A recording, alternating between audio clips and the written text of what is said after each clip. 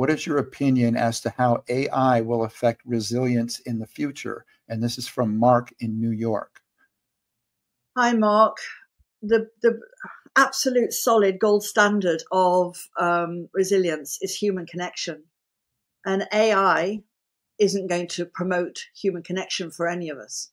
And the fact that more and more services are going to be picked up by AI because of cost savings. So, you know, you used to be able to ring helplines and get a human being, and now you're going to get an AI pretending to be a human being, is yet another step of separation. I don't think it's going to help us at all. I really don't. It's worrying. It's so interesting that you chose an example of one of my more frustrating things, is the concept of help, that when we're asking for help, it is something that you want a human being for. And I find myself, you know, whatever it may be, but these lines where you call in and you're getting a recording and it's, you know, well, what would you like this? And I pressed 0 or whatever it was saying. And I go, they go, please say what you want. I go, human being. Yeah.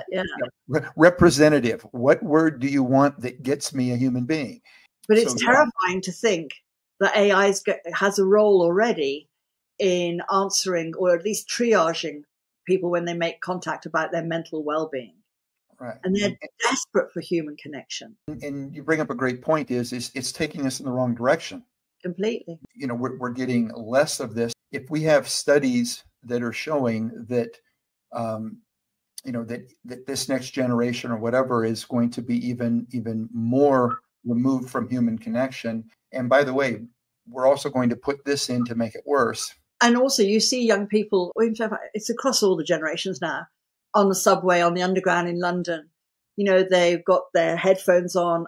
They're not partaking in anything around them in their environment. They've got headphones on, or the noise cancelling headphones, even if they're not listening to music, and then they're looking at their phones. So no one is part of reality anymore, frequently not part of reality. And then add in all the other AI stuff.